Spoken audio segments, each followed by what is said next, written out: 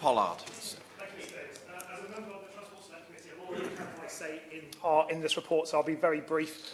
Community transport is a vital lifeline for people in the far southwest, both in rural areas right across Devon and Cornwall, but in big cities like Plymouth and Exeter as well. In my own patch, Access Plymouth have been in touch, a superb community transport provider who are very concerned about these changes.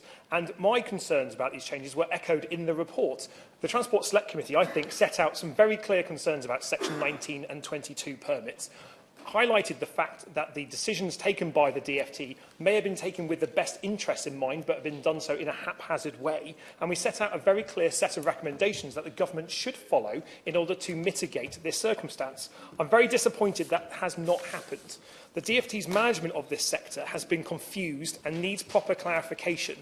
I was hoping that our Transport Select Committee report would have done that and provided the basis for that clarification, the rationale for it, but it has not. So I hope this debate will help give new energy to the ministers.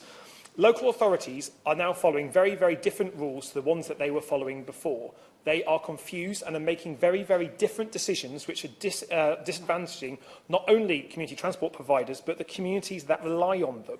Our recommendations were clear, but they have not been followed, and they have now been enacted very differently by local authority providers right across the country and by different community transport providers who are trying to interpret a very complex legal structure in a way where that's not where they have been doing so before.